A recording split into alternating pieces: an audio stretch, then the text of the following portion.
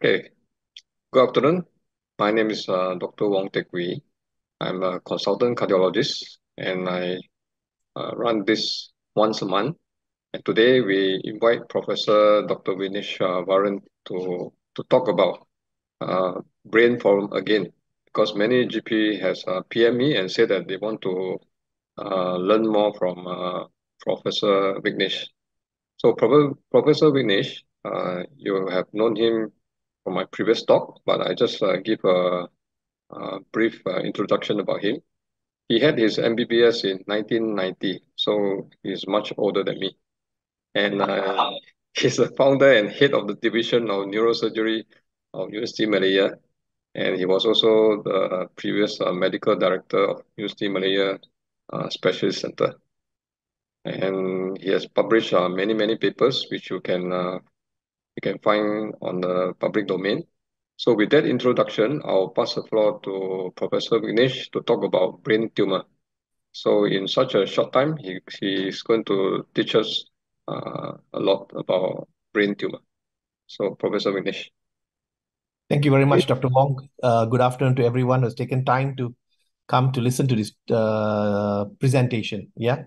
So as I was telling Dr. Wong just a little while ago, I was quite heartened by the last presentation and that there was a lot of interest in the topic. There was head injury. And I thought another area that might interest you guys would be on brain tumors because headache is one of the most common symptoms that you will see or you will meet and most people are worried, are they having a brain hemorrhage or are they having a brain tumor?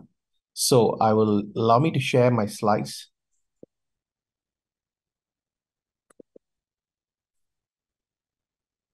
Can you all see the slides?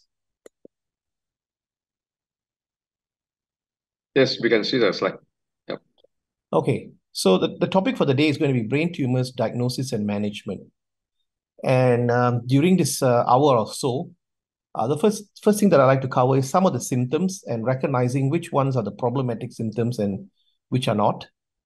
Also to understand some of the investigations that we do in working out the diagnosis, because sometimes general practitioners initiate some of these investigations, and sometimes your patients may come to you asking you, do you need to do this test or this other test or whatever. And finally, to give an introduction to the kind of treatments that are available today. Marketing is very big in neurosurgery, and perhaps to give you some exposure of what's available and what's cutting edge in Malaysia. So just quickly, my idea is not to actually talk to you about brain tumors, the pathology and all that, rather the presentation and the management of them. But like every other tumor anywhere else, they are classified as either benign or malignant. Yeah, the benign, but there's another important classification, which is whether a tumor is intraaxial or extraaxial. The axis that we talk about here is the brain and the spinal cord. And this is quite important because tumors arising within the brain and the spinal cord or intraaxial are more likely than not malignant.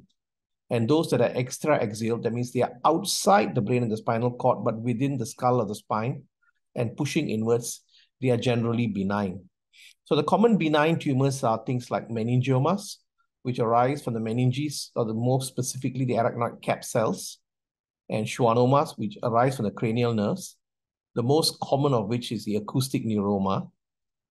You also get lots and lots of neuromas along the spinal cord and meningiomas. Then the malignant varieties are generally tumors that arise from the glial or the support cells. Tumors arising directly from the neuronal cells itself is uncommon. They are relatively less malignant than the glial tumors. So the glial tumors can be quite vicious.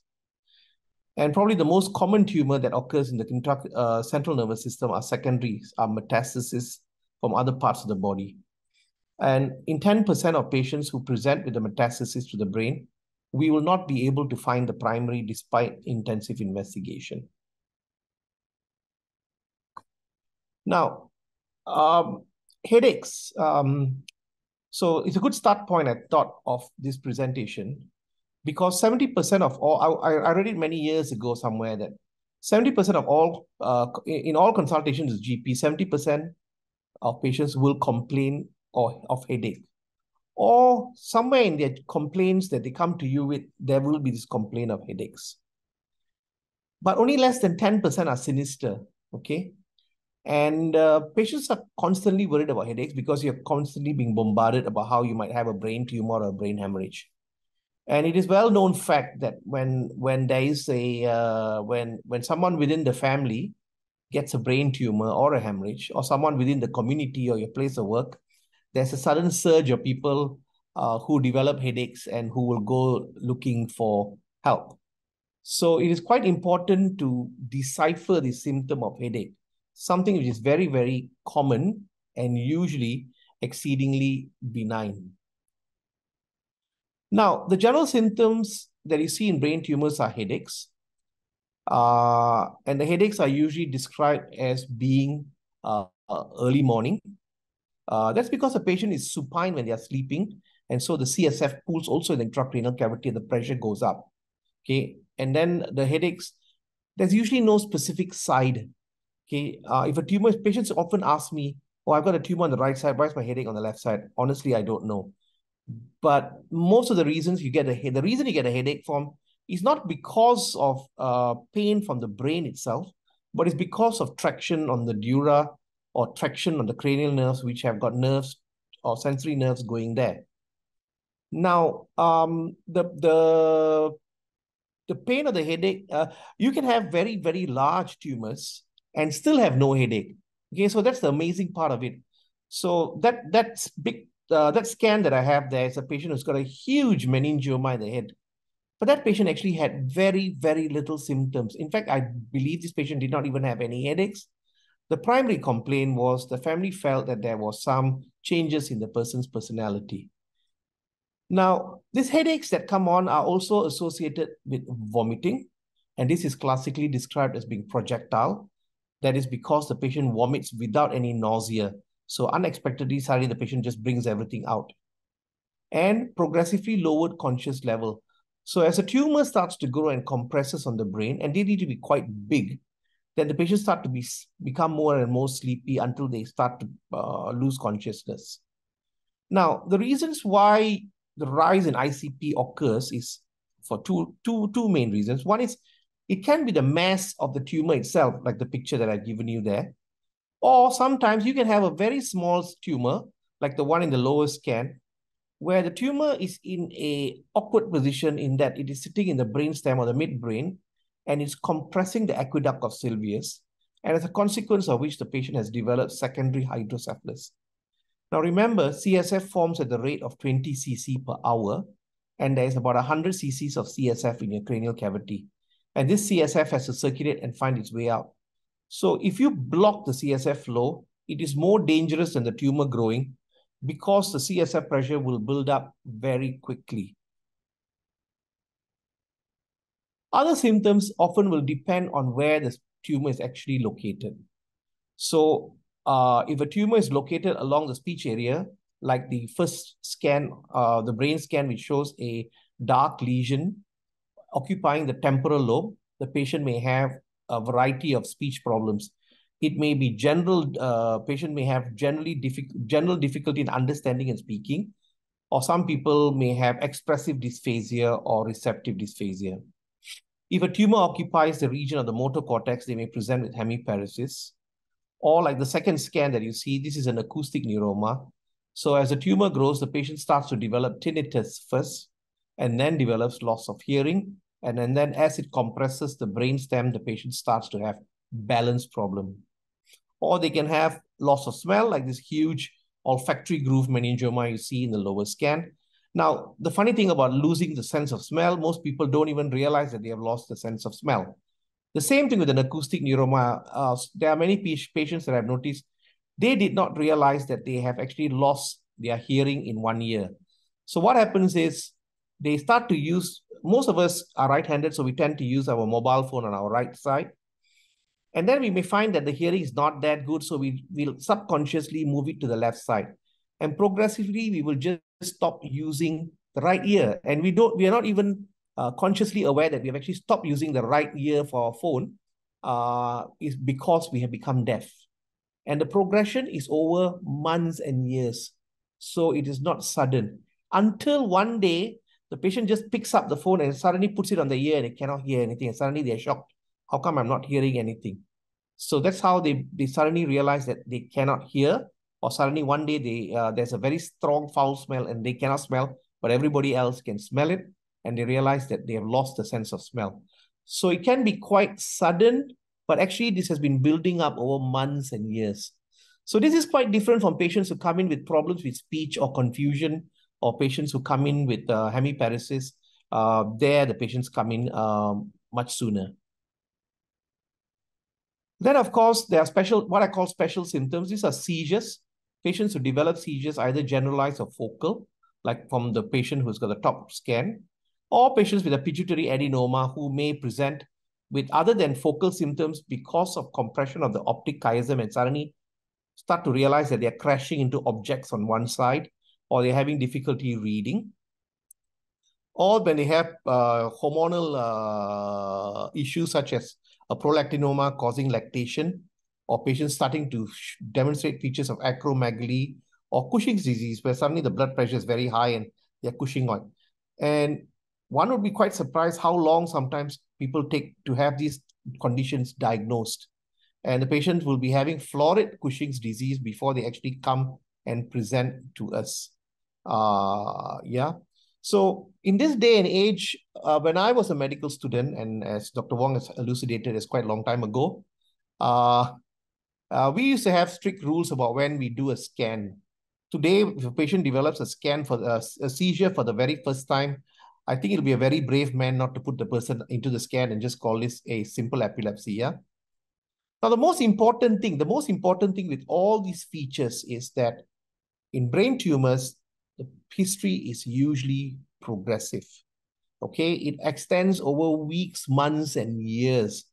So if a patient presents to you with a headache of 1 day duration or 2 days duration, or sometimes even a few days, it's probably not a brain tumor, right? And the headache is usually over a period of time, and the headache is usually worsening. So the headache becomes progressively worse. Initially, the headaches may occur once every third day or fourth day, then it starts to get more frequent and even more frequent, and sometimes the headache is constant, right?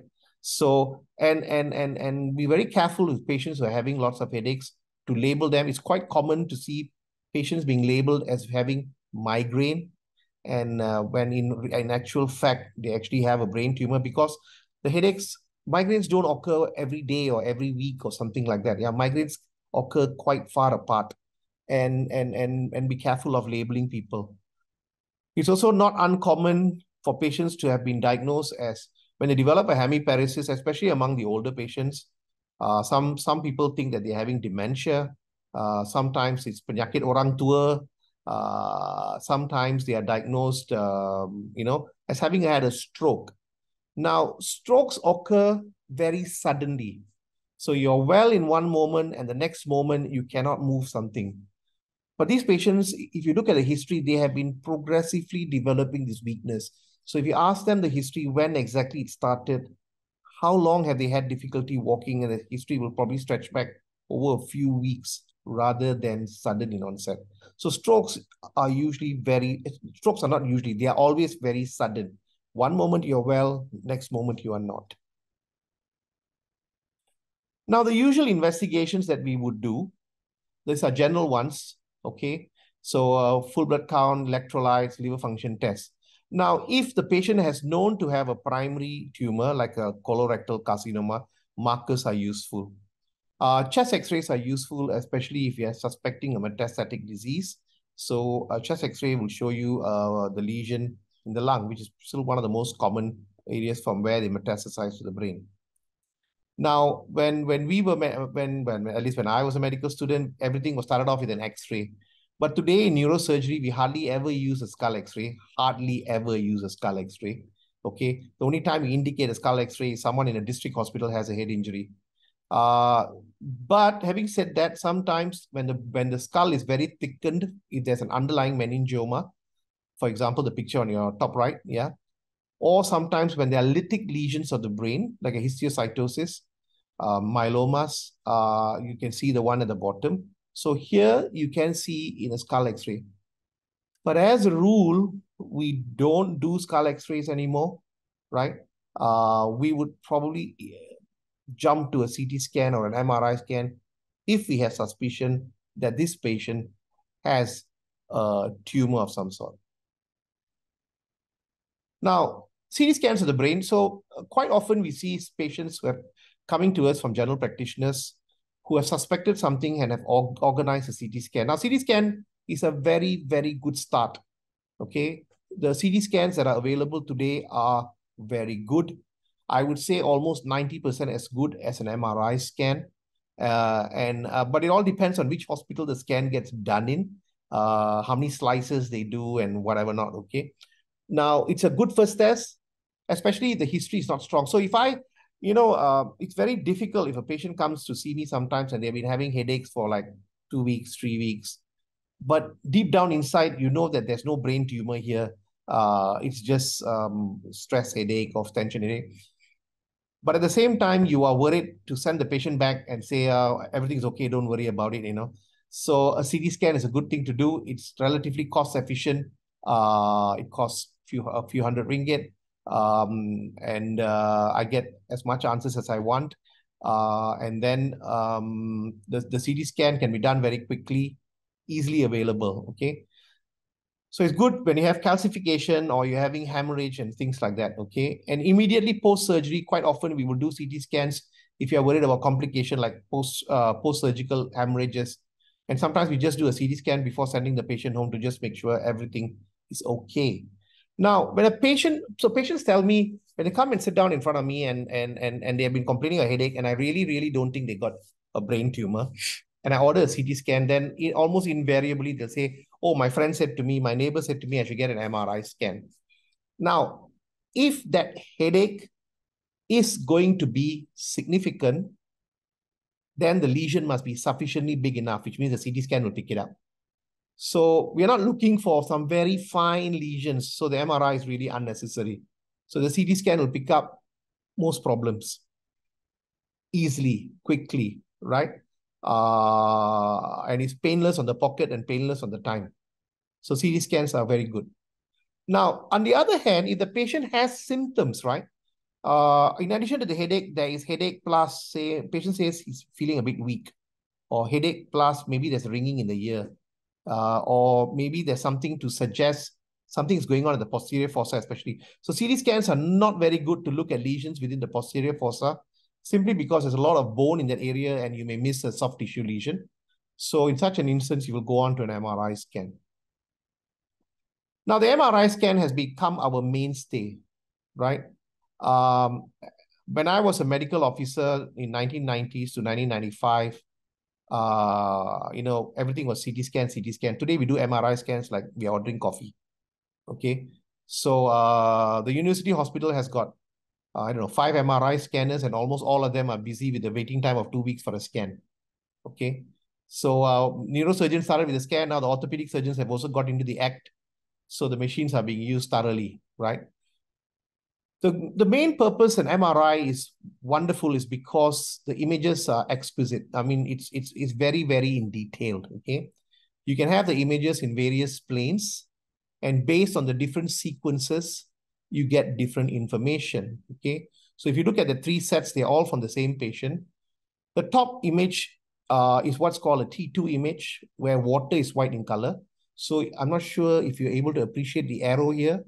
So if you look here, this is the gyri, the sulci, sorry, and you can see CSF in here.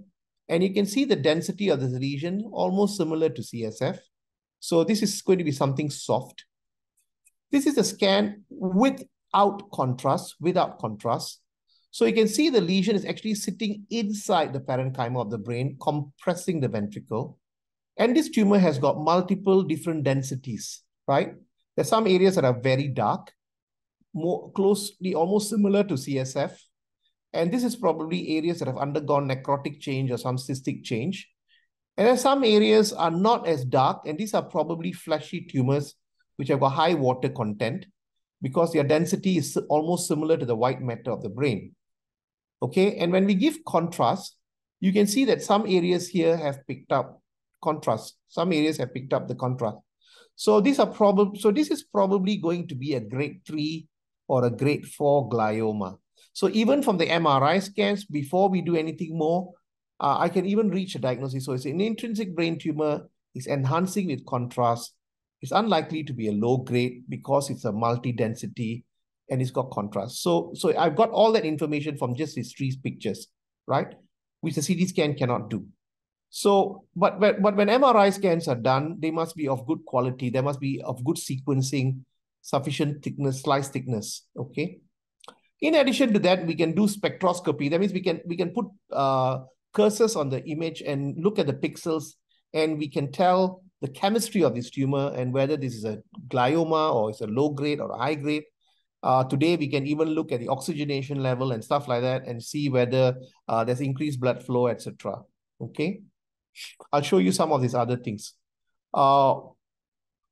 And then there's functional imaging, where today, when we want to operate on patients who have got tumors in the eloquent area.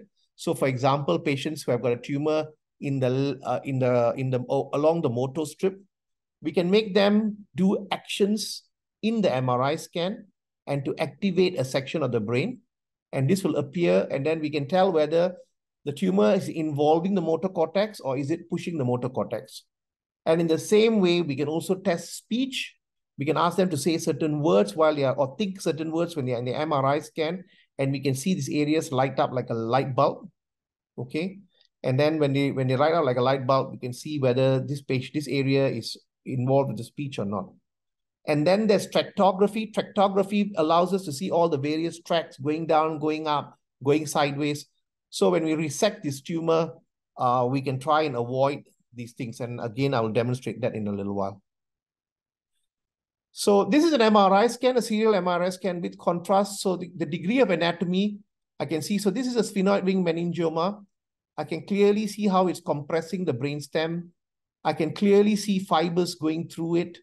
And I can see the what do you call that? The anterior cerebral artery being encased within the tumor. And I can see the carotid artery here encased within the tumor. And you can see how clearly you can see the optic nerve. Yes, I think that's the optic nerve. And you can see the cone of the muscles of the of the eyeball. So the images are very, very good. We can get lots and lots and lots of anatomical image. I would not want to operate on a patient without an MRI scan for any brain tumor today, because the roadmap of an MRI scan cannot be replaced.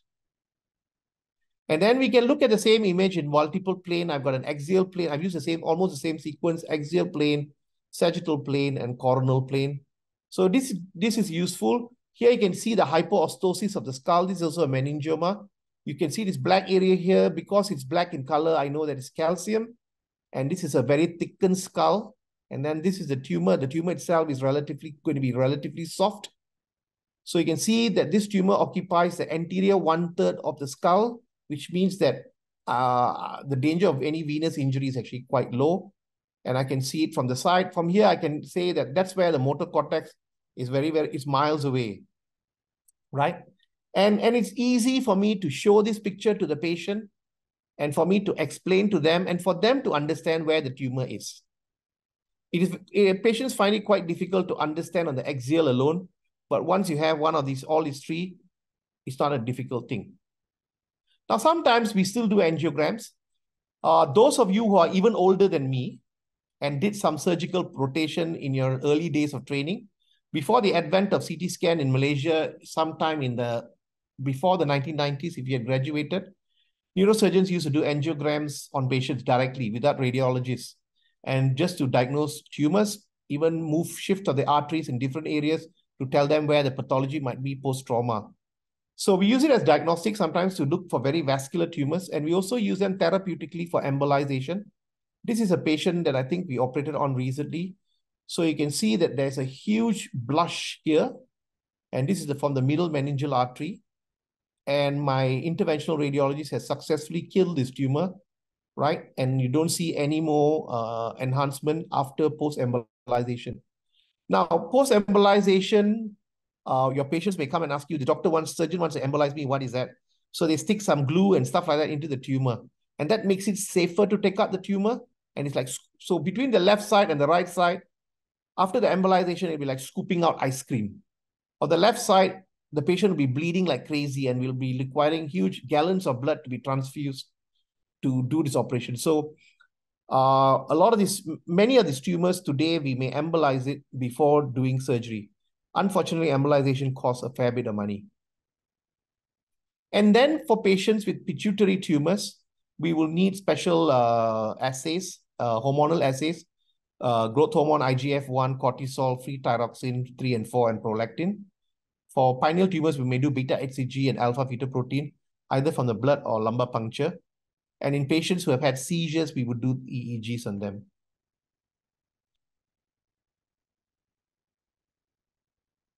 Oh, sorry, my spelling of treatment is wrong. Okay, so treatment.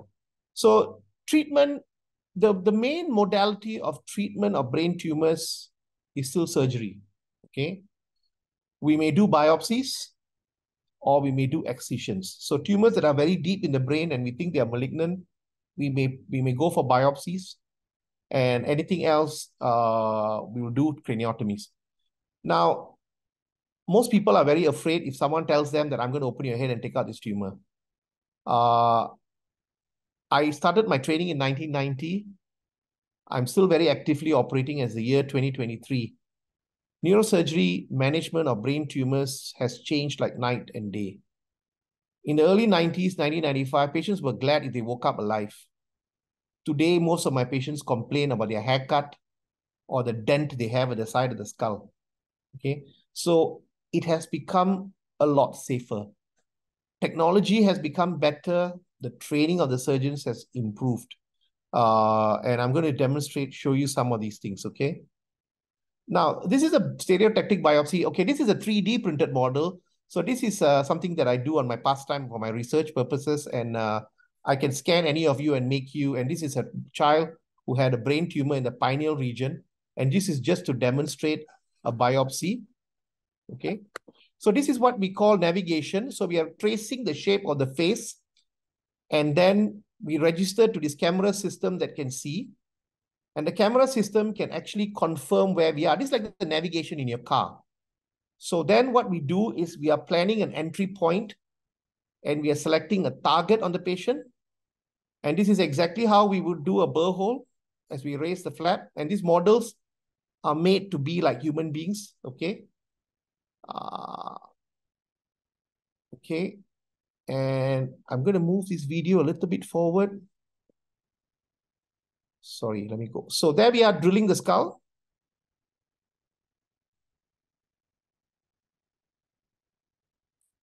So I am going to reach a target in the pineal gland, which is about 6 centimeters deep, going past important structures, arteries, ventricles, things like that, through a burr hole, which is all located in the skin. So what we do is we select, there you can see the target. So the target has been selected. We have selected the entry point. And based on the target and entry point, we can then assess our trajectory. As you can see, I'm scrolling down the images. So we're going very, very, very deep, deep, deep into your brain and try and avoid any important structure that exists in between. We have got the system that is very rigid, a biopsy arm, okay? And then this is, as I explained to patients, this is a semi-blind process. So we set the needle to the depth we want based on the measurements that we got from the scans just now. And because this patient's head is fixed and the cameras are tracking us, so as the biopsy needle goes, it is tracking the biopsy needle, making sure it follows the same trajectory that I've selected. And then I have reached the tumor. I now perform a biopsy.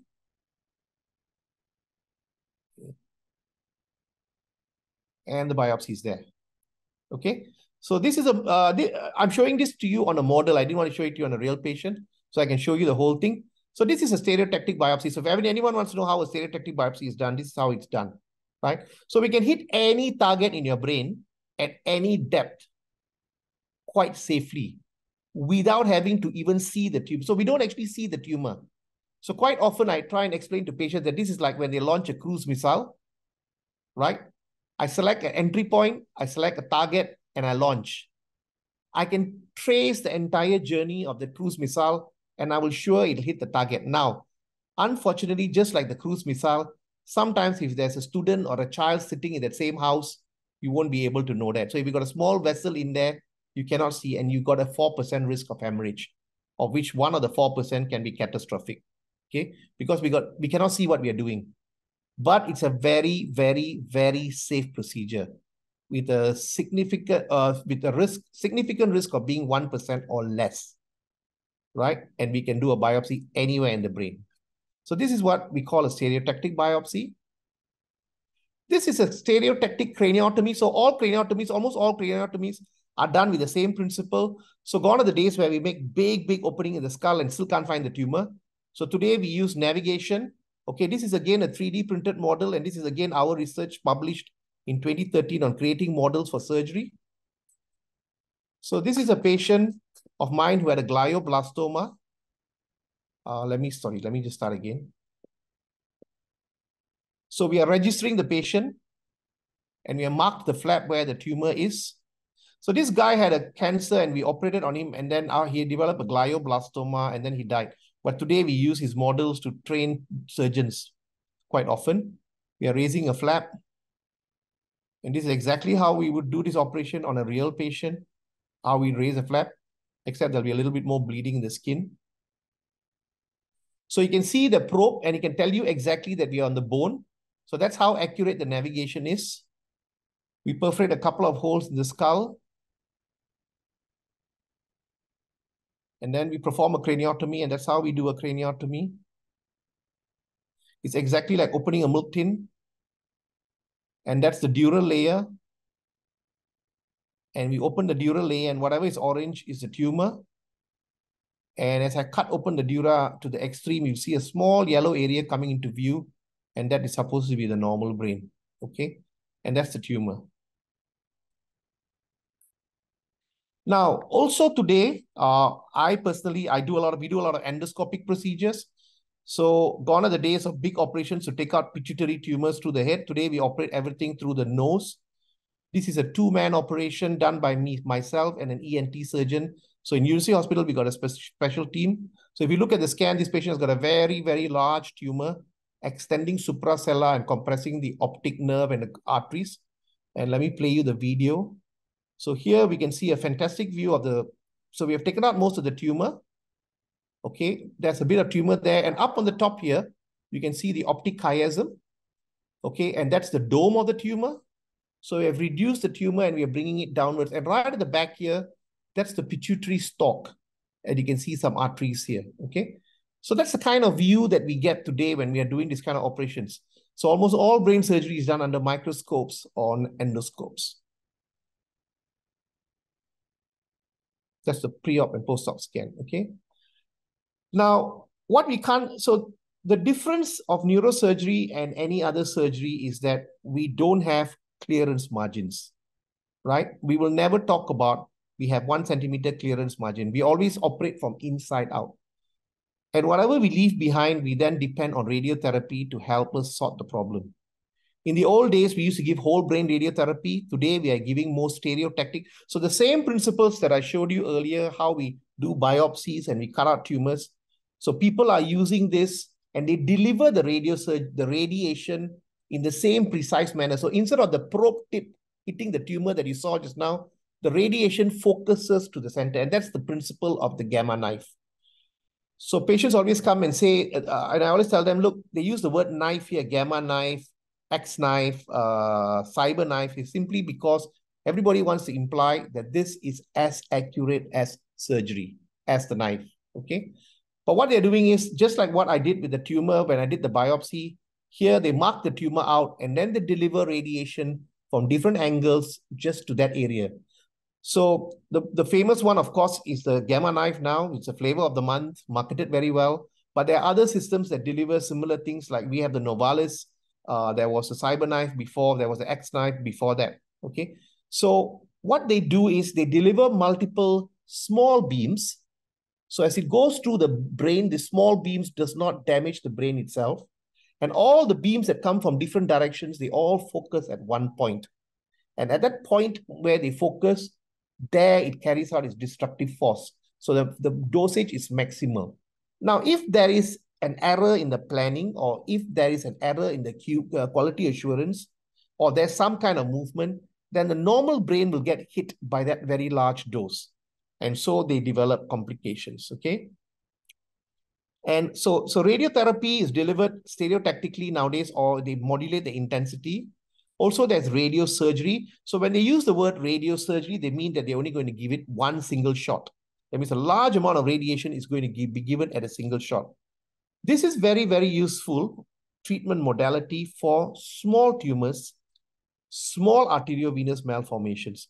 But you cannot actually use it once this thing starts to compress on optic nerve and brainstem and all that.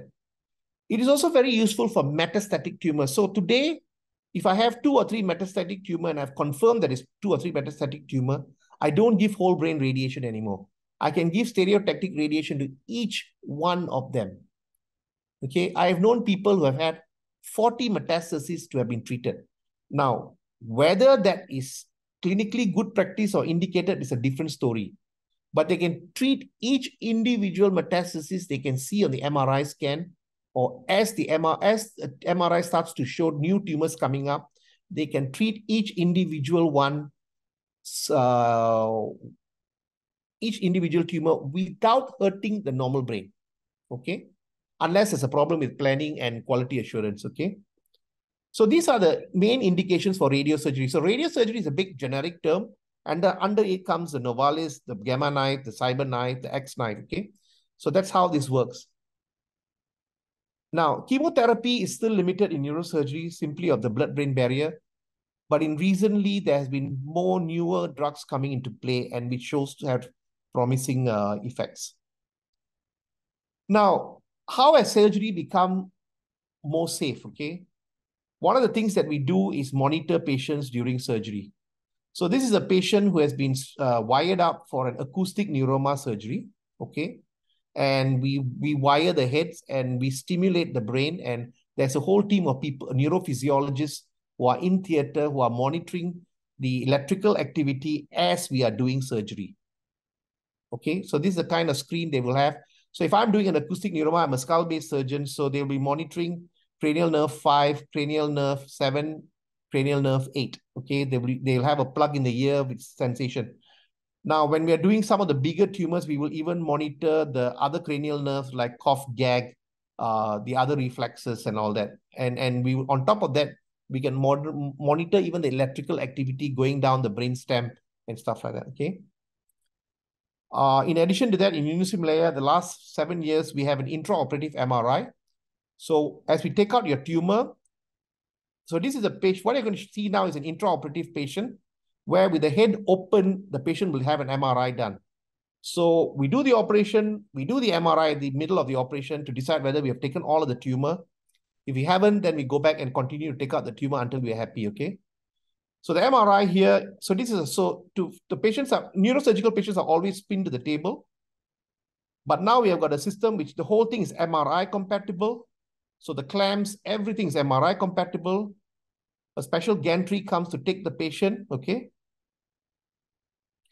So this is a pre-op scan. We can do the same scan intraoperatively with the face, everything covered up, okay?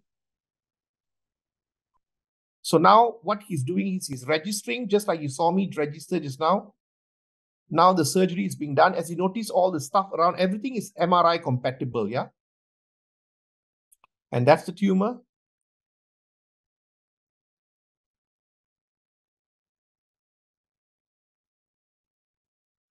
And that's the view from the microscope. And now the patient's head is still open. Huh? They are moving the patient to the MRI scanner to have an intraoperative MRI done. You can see now here, there's air in the head because the wound is open. There's some tumor still left behind. There's air. And you can see up here, the skull is open. Okay, so they have covered it.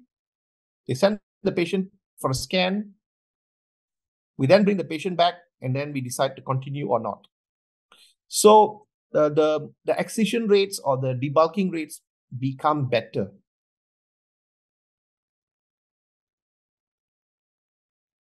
It adds about another 45 minutes to the operation, every scan intraoperatively, okay?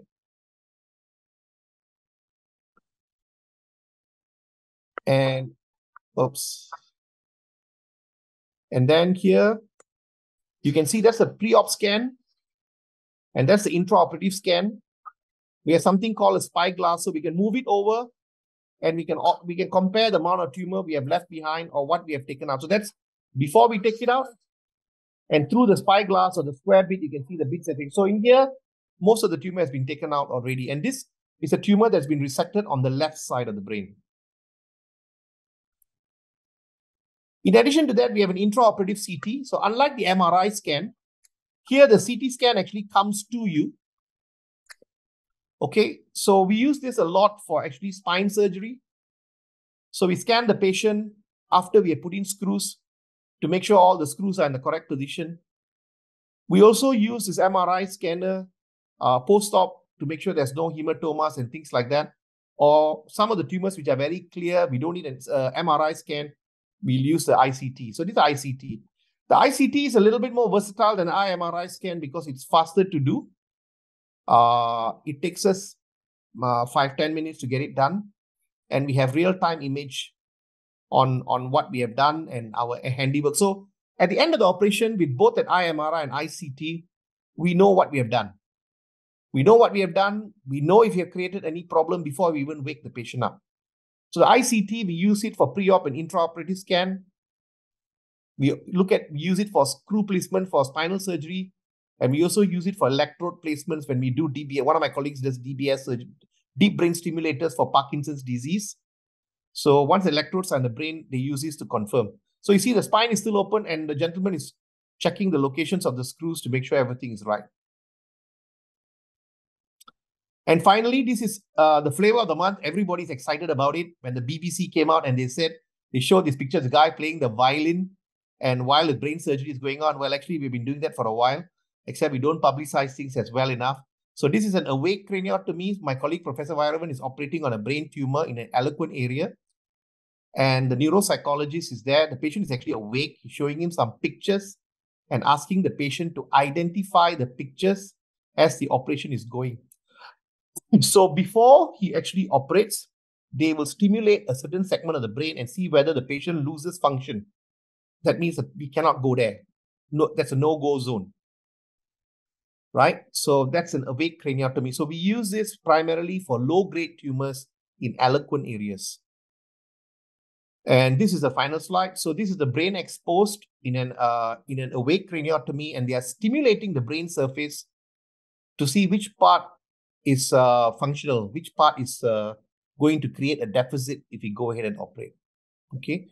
So these are some of the things that I wanted to discuss today, right? The main symptoms, why we would do certain investigations, what are the things that, how is it that we actually treat and operate on these patients? Because I think I would be worried if someone wants to open my head, right? And a lot of it's hidden in the skull. So even the average doctor has very little understanding about things they do. And then there's all this bumbo jumbo about, oh, do I do a gamma knife or do I do this? Or the doctor wants to do an awake craniotomy. So it's good. Your patients will ask you some of these questions, I suppose. And it'll be good to know some of these things. Thank you very much for your kind attention.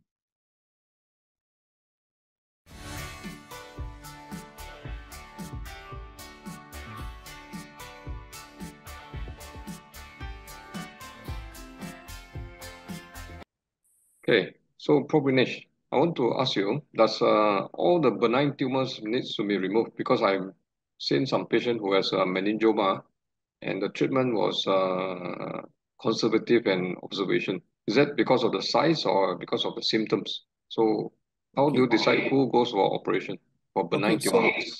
So some today, because MRIs and CTs are so easily available, we pick up a fair bit of incidental tumors. Okay.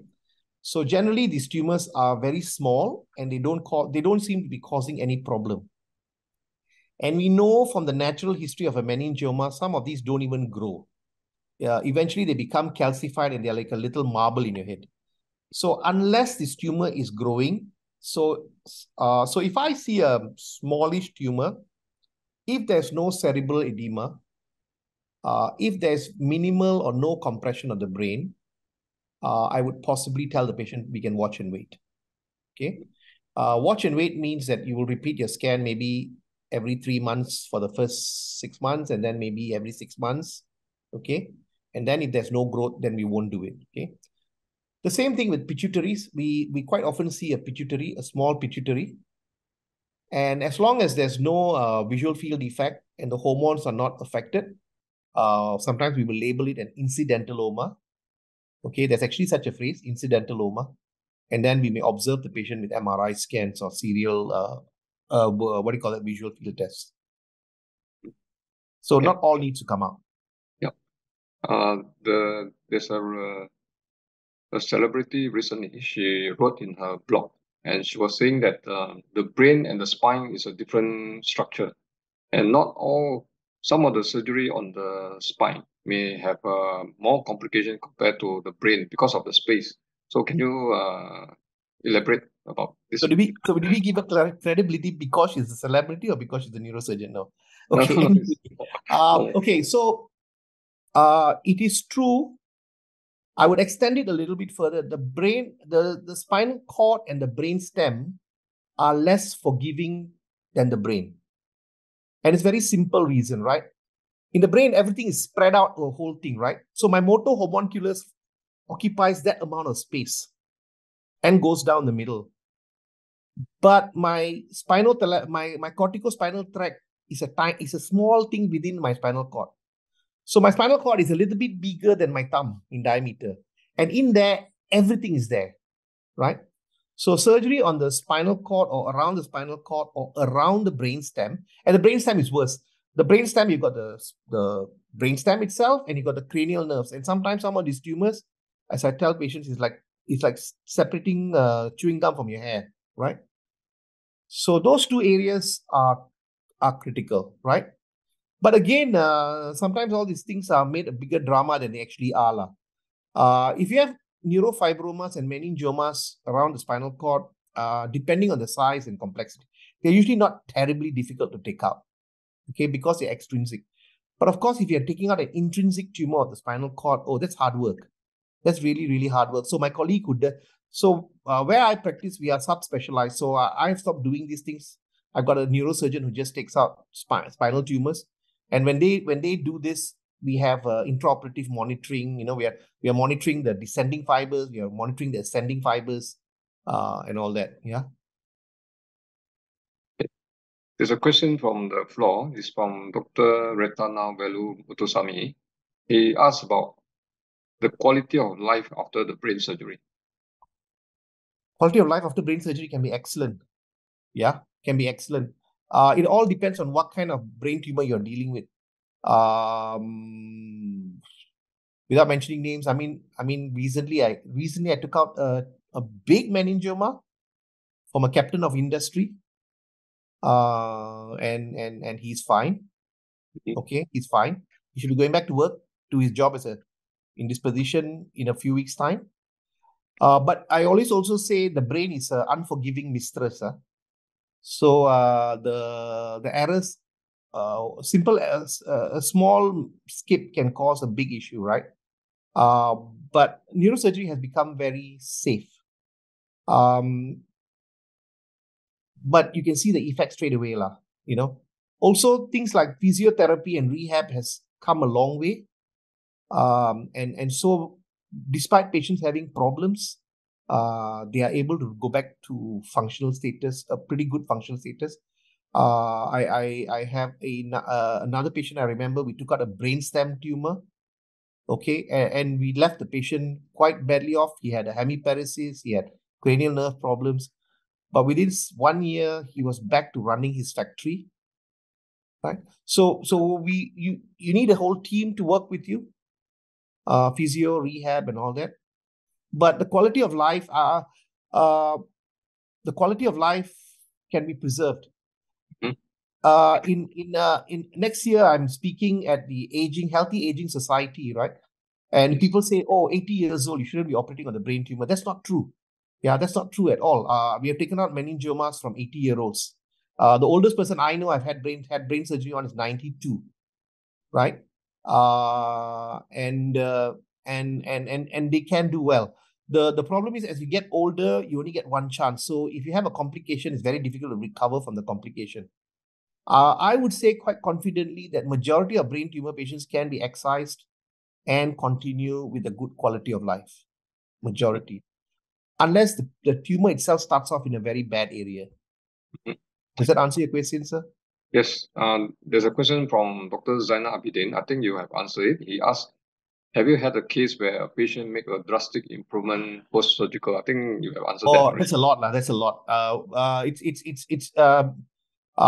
Patients come, I mean, we're not blowing trumpets, but patients will come in horizontal, cannot get up, and then after surgery they're walking.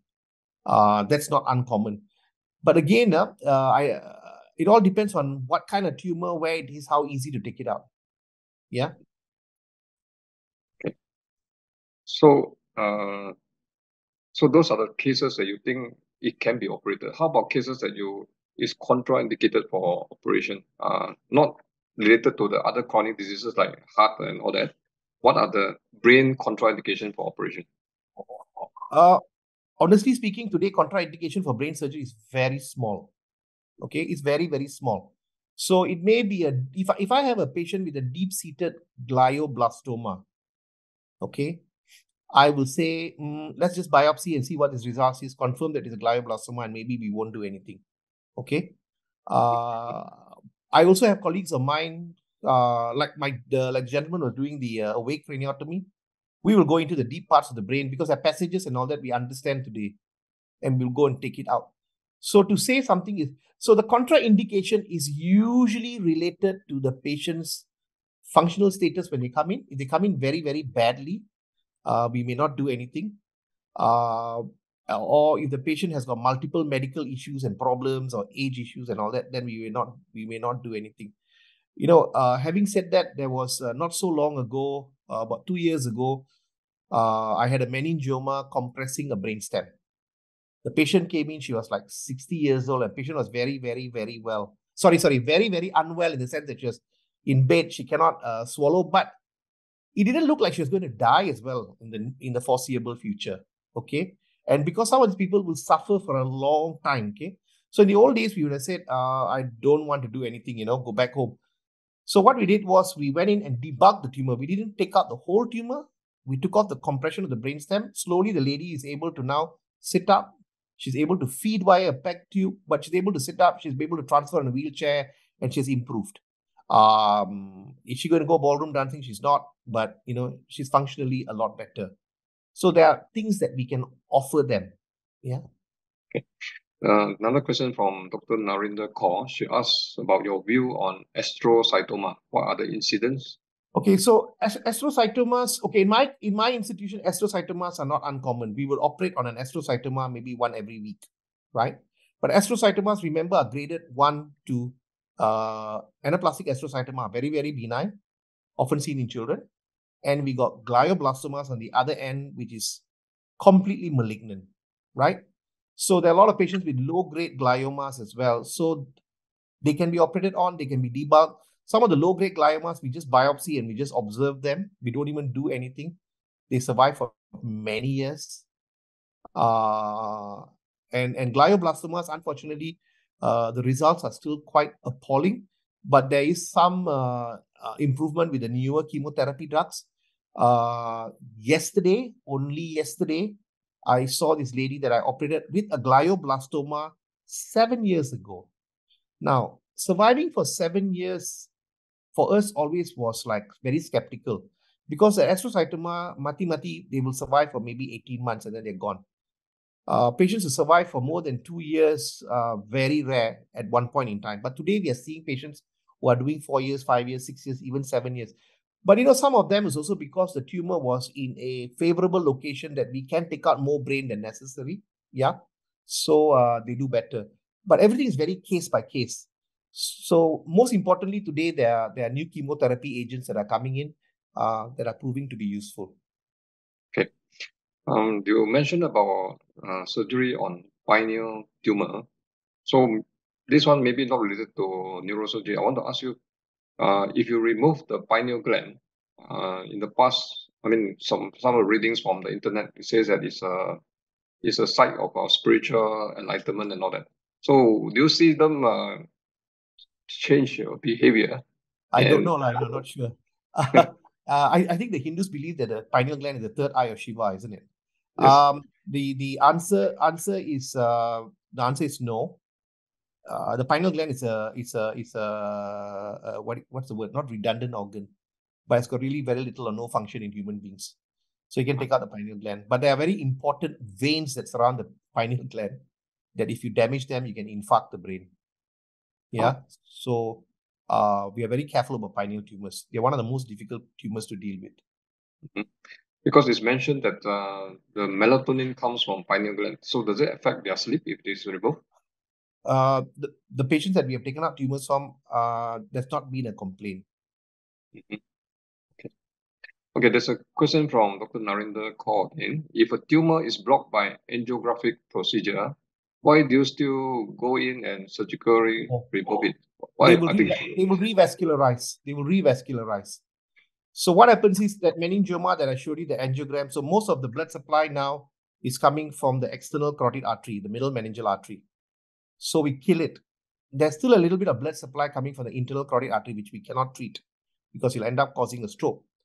Now, if you leave the tumor more than a couple of days, it will start to revascularize from the other bits of the new vessels that are coming in and will continue to grow. So we have to go and take it out. Mhm. Okay. Okay. There's one of this internet celebrity from US, and his name Okay. is Daniel Amen. So if you have not heard of him, what he does is that any of his patients with psychiatric problem, he put them on a functional MRI or PET scan. So, and he said that he has discovered a lot of space occupying lesion by doing that in some of these psychiatric patients. So do you recommend that this is a good practice in Malaysia? Because if you don't look at their brain, this is what he said. If you don't look at their brain, sometimes you are treating patient with psychiatric problem wrongly because it could be some lesion that has caused their psychiatric problem. Okay. I'm not a psychiatrist and I don't want to go there and disturb their work. Okay. Okay. But more often than not, the psychiatrists that I work with have suspected something is wrong and have sent the patient for an MRI scan. And they have found chronic subdurals easily to treat. Older patients suddenly start to behave funny over 1-2 week period, and they've got a chronic subdural because chronic subdural builds up over time and behaves like a tumor. I have had patients who have had brain tumors, abnormal behavior come on. As recently as 3 weeks, 4 weeks ago, I had a former designer of some sort, and there were some changes in their behavior or in their thinking, slowing, and there was this huge cyst in the brain. The story that I love to tell is many years ago, I operated on this lady from Kelantan, and she had a huge meningioma, huge. Okay. And so we took it out successfully, and then she went back. And then about 2-3 years later, when they keep coming for their follow up, and what do you call that? And I asked them. So I asked the husband who was with her. So how's your wife now and all that? Oh, he says, oh, she likes to put more make. She likes to now dress herself up, do makeup, etc., and all that. So I said, is that bad or good? He said, no, she used to be like that before many years ago. And then over the last 5-10 years, she stopped doing and not looking after herself. And then now that the tumor is out, she started to do that. So it's the other way, right? She has stopped her personal care when the tumor was there causing this pressure. But once we took it out, she has reversed back. So I will agree. I would agree with this person's comment that maybe if you diagnose something that anywhere in there you suspect that this is not it may be organic, I think a scan should be done. After all, scans are easily available today. But also, I don't know. As I'm trained by the British system, we talk about yield, right? We talk about yield. We talk about cost efficiency and cost effectiveness, etc., etc. So I don't know how many MRI scans you need to do to pick up a problem in a psychiatric patient, but definitely there are patients who are missed, who are treated for a long period of time. So the problems, the things that are missed usually are patients who are labeled as stroke, labeled as old age, labeled as dementia, who actually have a space occupying lesion. Because the symptoms come on very slowly, very insidiously, and so everybody thinks that, oh, sakit orang tua, nyanyo. Yeah. Okay. And your experience in UM has shown that the skill and also the technology has changed so much for the last 10 to 20 years. So do you foresee any major changes in the next 5 to 10 years, like the surgical become more safer with robotic use, or whatever that's. So there will be some amount of robotics coming into it. There are robotics already starting to make their appearance. I'm not sure how easily the surgeons are. You see, the robots that all the things that we call robots today, for example, the Da Vinci and all that, they're not real robots. They're actually manipulators. So your movement on the side is reduced, is fine-tuned by 10 times, so you have fine movement. The robot's actually not using his brain to do anything. But having said that, there are certain robots that can do certain things. I had seen a robot, you saw the drill, that hole that we did, right, to do a biopsy. They have a robot designed and to do just that. Can you imagine how amazingly expensive that's going to cost, right?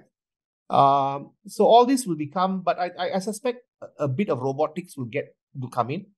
Some of the technology, like you saw the endoscope and all that, those things will take off even some more. But I think the main improvement in brain tumor will come from genetics, designer drugs, and things like that. And I think, I suspect even in my lifetime, depends on how many years more I want to practice, I suspect some of these things going to disappear. So a good example of what you're saying, you see, aneurysms, we used to clip all of them. AVMs, we used to try and cut them out. Today, a large chunk of aneurysms are coiled by a radiologist. We don't even look at the aneurysms, right? Some of these AVMs can be glued by the radiologist or be given radiation using the radiosurgery. We don't have to operate on them. So there are other ancillary things that are also coming in that are going to make this survival or outcomes better. Okay. We have about 110 live audience. 110, wow, I'm impressed. Yes. Okay, and then we have arrived at the time, and it's about 3:03. And I want to thank you for speaking today. And there's a message from Professor Nathan that you have to pass on to the audience. You have forgotten. Gosh, I even forgot the message I'm supposed to give. Okay, the same one that I gave last year. So they're having this healthy aging thing going on. I think it's in Penang next year. Yes. Yeah, and hope to see you all there. Okay. And I've been invited to give a talk there as well. And we'll be covering on brain surgery on the elderly patients, and something similar to the question that was brought up earlier. Okay. So with that, thank you for your time, and also thank you for the opportunity. Thank you. Okay, bye-bye. Bye-bye.